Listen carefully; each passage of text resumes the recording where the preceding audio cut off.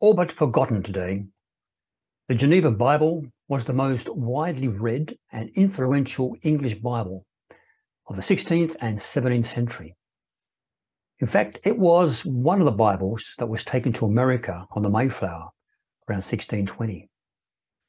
It followed the Great Bible of 1539, which was the first authorized Bible for the Church of England. So how did they come about, the Geneva Bible, in the 1500s? Let's have a look. The Geneva Bible was produced during the time of the House of Tudor, a series of monarchs in England, beginning back here with Henry VII, who was Henry Tudor, and then followed by, as most of us know, a man called Henry VIII, who had so many wives at the time from 1509 to 1547. He was then followed for a very short time by Edward VI, one of his children, and then for an even shorter period of time by Lady Jane Grey. But the person we want to look at today is Mary I, from 1553 to 1558. Mary I became Queen of England and Ireland until her death in 1558. And her aim was to overturn her father's leaning towards Protestantism by bringing back into England the Catholic Church as being the predominant religion or denomination for England at that time. Hence, her name was called Bloody Mary. Her desire to be rid of all the Protestants at that time led to much persecution and even the death and the burning at the stake of many prominent ministers and clergy during that time. Hence her name being called Bloody Mary. And it was because of her persecution that actually caused the Marian exile, which drove roughly 800 English scholars into the European continent, and for a number of them to gather at Geneva in Switzerland. There was a team of scholars led by a gentleman called William Whittingham, as you can see his photo here, assisted by Miles Coverdale, Christopher Goodman, Anthony Gilby, John Knox, and Thomas Sampson. And these men came together to produce the Geneva Bible. It was based upon Greek and Hebrew manuscripts, and also a revision of William Tyndale's New Testament, which appeared back in 1526. The Geneva New Testament was published in 1557, but the complete Bible appeared in 1560. And here is a couple of photos of the front page and also of the Bible itself. So if you just look at this front of this Bible, this is the Holy Gospel of Jesus Christ according to St. Matthew. And if we just enlarge it a moment, you can see, if we can get it large enough, over here in chapter 2, how old, if you can read that, how old the English was at that time. For example, it says, saying, "Where is that King of the Jews? This is born, for we have something or other. He's something or other, I can't pronounce it, in the east, SESFT, and have come to worship him." And so it is really old ye English. And it's not something that we could actually pick up and read very easily today. It's almost like a foreign language.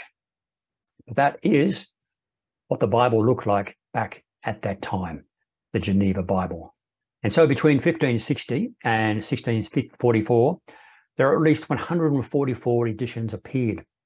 And for 40 years after the publication of the King James Bible, when King James was in power, the Geneva Bible continued to be the Bible of choice even for clergy in churches and even during the home. And in fact, Oliver Cromwell, you've probably heard of him, he used extracts from the Geneva Bible for his Soldier's Pocket Bible, which was issued to the army. The Geneva Bible was unique among many Bibles. It was the first Bible to use chapters and numbered verses, and to become the most popular version of its time because of its extensive marginal notes. In fact, these notes, written by Reformation leaders such as John Calvin and others, were intended to explain and interpret the scriptures for the average reader, to help them understand it. The Bible also included things like maps and tables and woodcut illustrations and indexes, etc., not found in anything else at the time. So it was pretty progressive Bible for its era. So how does the Geneva Bible, if we put it into modern English, how does it compare to our trusted King James Version? Let's just have a look at a couple of scriptures. So this is the Geneva Bible verses are from the 1599 edition, and the King James Version are from the 1769 edition, but put into more readable English. For example, if we have Micah chapter 6, verse 8, it says in the Geneva, "He hath showed thee, O man, what is good, and what the Lord requireth of thee, surely to do justly, and to love mercy, and to humble thyself, to walk with thy God." The King James Version, "He hath showed thee, O man, what is good. And what does the Lord require of thee, but to do justly, and to love mercy, and to walk humbly with thy God?" And so there are some subtle differences there between them. In Romans 12:1, a well-known scripture, Geneva Bible says, "I beseech you therefore, brethren, by the mercies of God, that ye give up your bodies, a living sacrifice, holy, acceptable unto God, which is your reasonable serving of God." King James, "I beseech you therefore, brethren, by the mercies of God, that ye present your bodies a living sacrifice, holy, acceptable unto God, which is your reasonable service." So notice in the Geneva one, they have things such as that ye give up your bodies rather than that you present your bodies a living sacrifice, which is your reasonable service, which is your reasonable serving of God. Just an old format of English. So finally, 1 John 4:16, the Geneva says, "And we have known and believed the love that God hath in us. God is love, and he that dwelleth in love dwelleth in God, and God in him." King James Version says, "And we have known and believed the love that God has to us. For God is love, and he that dwells in love dwells in God, and God in him." And so one of the differences here is that, "and believed the love that God hath in us," or has in us, whereas the King James has to us.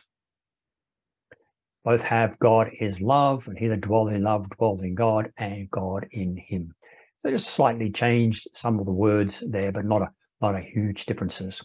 Some of the major differences, or the things that brought King James to produce the author are the King James Version, I believe, was the fact that it had so many notes, etc., that came from a Calvinistic viewpoint. Not that King James was not Calvinistic, but it had some theology that the ministers and the theologians that were around him at the time didn't agree with, and that's why they tended to move away from the Geneva Bible more towards the King James Version. So one final look at some of the scriptures. They provide on one of the websites download a PDF of the book of Romans from the Geneva Bible and the footnotes. So let's just have a quick look at that one. Here we have the epistle of the Apostle Paul to the Romans. And I'll just zoom in a bit for you. And breaks it down with, for the first verse, he says he first showeth on what authority his apostleship stands. From verse 15, then he commends the gospel. 16, by which God sets out his power to those that are saved. 17, by faith, etc. And so we have here, he says, Paul, a servant of Jesus Christ, called to be an apostle, put apart to preach the gospel of God, which he had promised afore by his prophets in the Holy Scriptures, concerning his Son, Jesus Christ our Lord, which was made of the seed of David according to the flesh. And so if we look down to the bottom here, we have some footnotes, like number 1, the first part of the epistle containing the most profitable preface unto verse 16. Footnote number 2, he moving the Romans to give diligent ear unto him, and that he showeth that he cometh not in his own name, but as God's messenger unto the Gentiles, and treateth them with them of the weightiest matter that is promised long since by God, by many fit witnesses, and now at length performed indeed. And where are we? For example, if we have a look at verse 3, and we have a look at his Son, Jesus Christ, number 2, verse 3, number 2.